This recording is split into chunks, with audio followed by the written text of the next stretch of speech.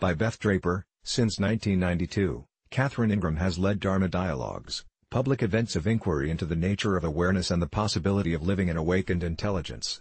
She is the president of Living Dharma, an educational nonprofit organization dedicated to inquiry and service with offices in Portland, Oregon, and Los Angeles, California.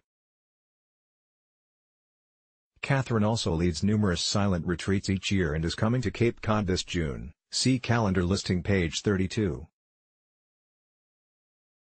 She is the author of several books, including Passionate Presence, 7 Qualities of Awakened Awareness, Penguin Putnam, 2003. Catherine has published approximately 100 articles and served on the editorial staffs of New Age Journal, East West Journal, and Yoga Journal.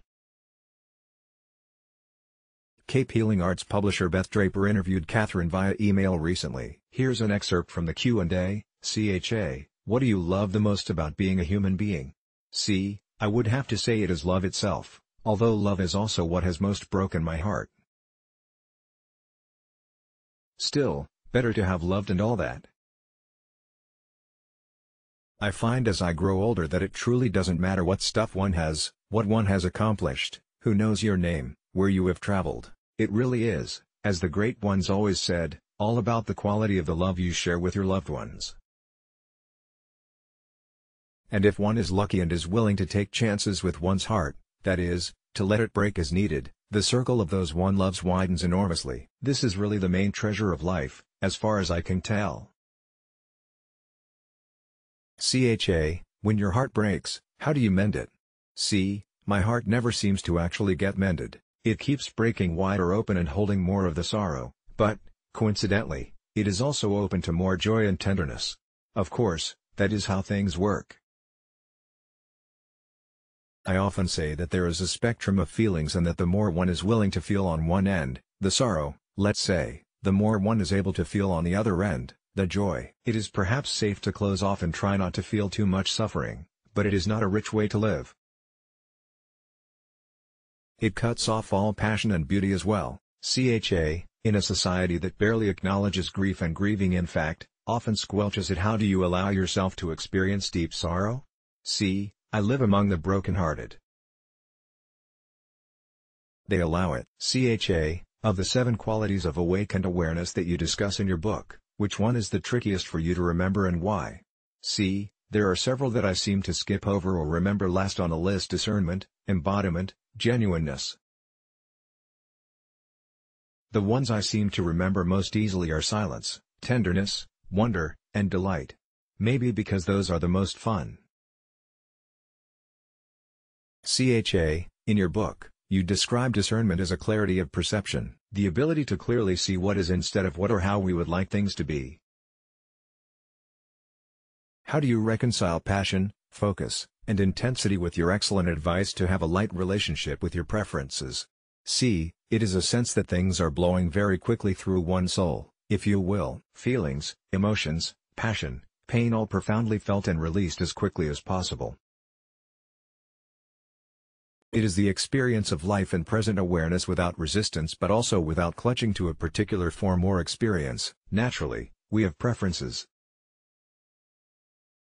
It is all a matter of how much we suffer when we don't get what we want or when something or someone that we wanted leaves us. It is good to imagine one's awareness as an open sky through which all passes and to kiss the joy as it flies, as Blake said.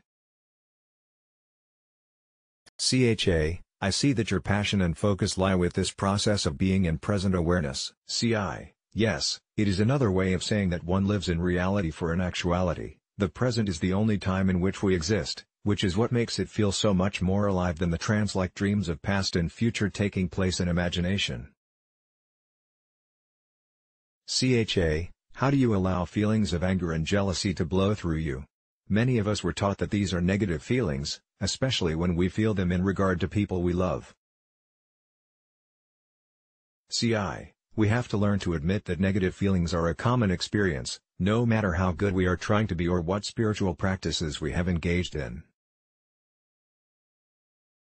Jealousy, anger, annoyance, irritation, pettiness, they all visit with unfortunate regularity. But the trick is not to take them personally or to be shocked by them. And then they have no power over you. The thought of jealousy that arises and fades in a few moments is not a problem. The jealous thought that is denied and twisted into some kind of justification due to one's own discomfort can often turn into unkind words and actions directed at the object of one's jealousy. In these ways, the refusal to admit to negative thoughts can create all kinds of problems, as we so often see in spiritual leaders and masters who insinuate or even say that they are enlightened but whose behavior belies petty and desperate motivations involving money or power. I prefer to hang out with what Alan Watts called divine rascals, those who know both their divinity and their rascality. Fabulous. What would you like to share most right now with our readers?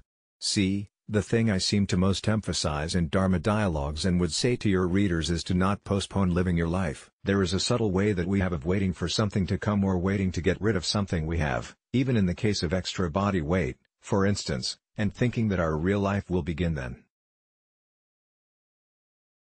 Your real life is happening now, and there is no guarantee for any of us how long that life will be. As we let ourselves live why in present awareness, it is as though we are experiencing life at last. We are no longer waiting. Let's block ads. Why?